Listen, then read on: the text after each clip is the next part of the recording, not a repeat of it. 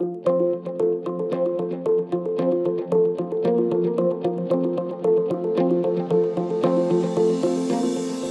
and welcome to our instructional series of videos. In this installment, we're going to show you how to upgrade the memory in a 2019 Mac Pro.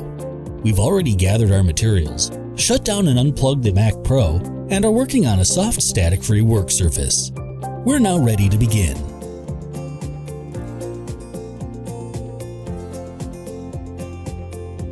To open the Mac Pro, first unlock the cover by lifting the handle at the top of the Mac Pro and turning it a quarter turn counterclockwise.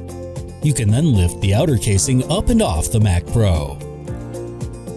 To remove each of the memory covers, first pull out on its locking tab, slide the cover over slightly, then pull it straight out.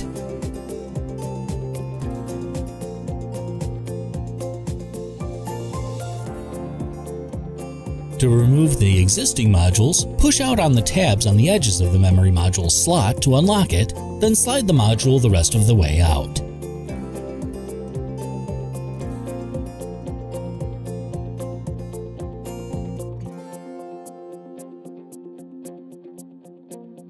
If you're installing modules of all the same size, use the guide on the back of the memory cover to determine which slots to install the modules in.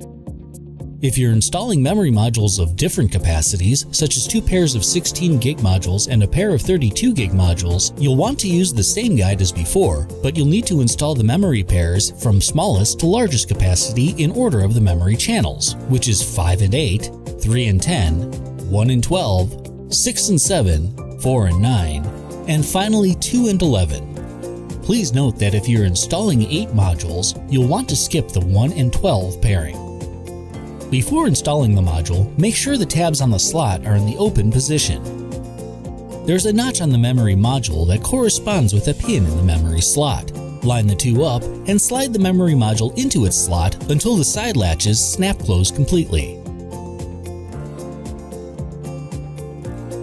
Repeat the process for the remaining modules.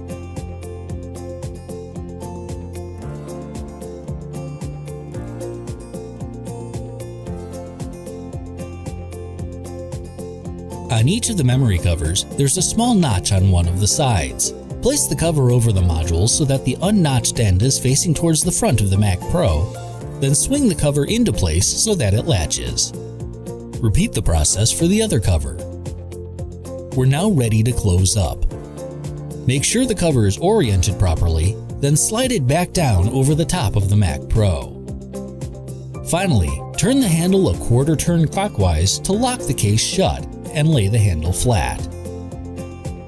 If you have more than 128 gigabytes of memory installed, you may notice that after powering on the Mac Pro, the screen may remain blank for a longer time than usual while the Mac Pro addresses all the memory available. This is normal and shouldn't be a cause for alarm.